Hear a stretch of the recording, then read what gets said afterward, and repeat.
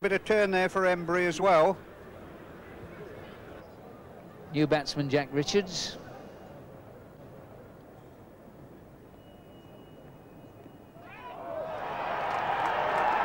That's it, he's gone. Like bees around the honeypot, the West Indies run in because they know they've got another prize, the wicket of Jack Richards. Skillful thing about Logie's fielding there is the way he is always able to move inwards on the ball. He's a bit on the move beforehand, in fact. I think classically you'd expect fielders to stand absolutely still. But the weight is forward, and the good fielders are always moving inwards there. Harper now to